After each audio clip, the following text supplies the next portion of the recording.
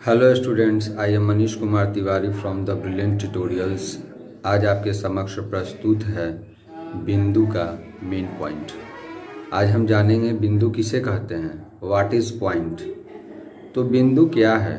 तो बिंदु एक ऐसा मतलब कि काल्पनिक ज्यामितीय आकृति है जिसमें न तो लंबाई होता है, न तो चौड़ाई होता है, न तो ऊंचाई होता है, उसका न तो कोई आकार होता है, बस वो सिर्फ कल्पना मात्र है।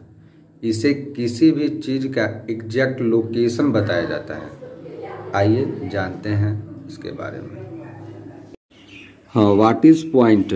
पॉइंट क्या है, बिंदु क्या है?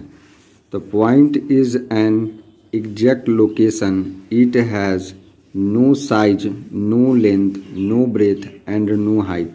It has only position. It is denoted by any English letter like A, B, C, etc.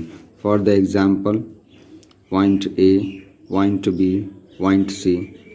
कहने का मतलब है कि पॉइंट एक एग्जैक्ट लोकेशन, पक्के स्थिति को बताता है जिसका न तो कोई आकार होता है, न उसके पास लंबाई होती है, न उसके पास चौड़ाई होती है, न उसके पास ऊंचाई होती है।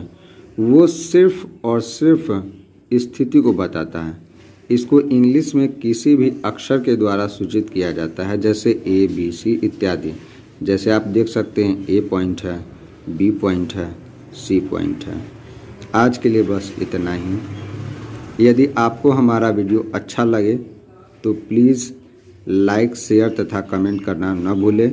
साथ ही साथ चैनल को ज़रूर सब्सक्राइब करें। धन्यवाद।